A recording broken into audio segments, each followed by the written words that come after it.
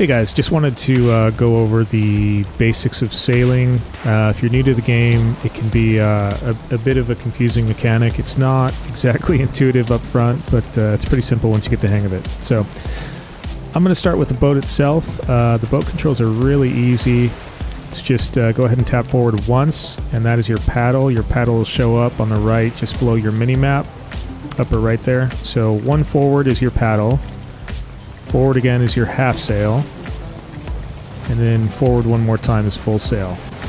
So it's that simple, and if you want to stop, tap backwards. Once gets you back to half sail, one more time is your paddle, and then one more time is neutral. So there's nothing under your mini-map now, no indicators. Now, if I'm in neutral and I tap backwards again, I'm actually going in reverse. So you do have the option to move in reverse. Can't sail in reverse, of course, but you can paddle in reverse.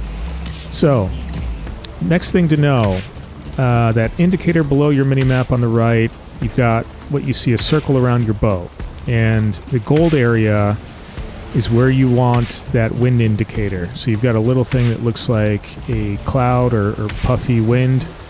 That is the direction of your wind. So you want to keep that within the gold area of that circle to catch the wind in your sail. So I'm going to go ahead and drop the sail here and I'll show you.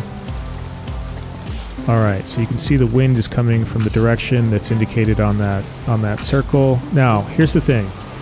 You'll notice on the gold circle on the right that there are areas of the circle that are brighter than others, right? So see a little more gold to the left and the right of the boat. That is the optimal positioning for the wind. So you'll be getting the most speed if the wind indicator is in those areas.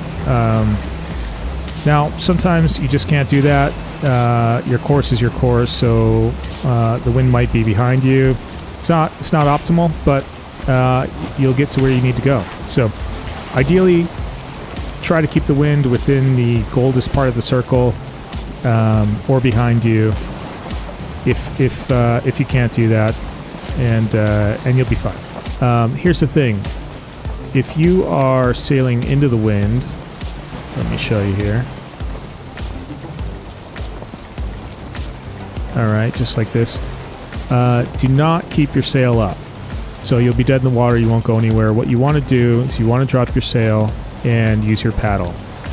And you'll use your paddle until the wind changes in your favor, but you'll at least be moving forward. If you have your sail up, you're not going to be moving forward at all. So those are the basics of sailing. If you guys have any questions, let me know. I'll be happy to answer them. Just leave them in the comments. So yeah, thanks for stopping by.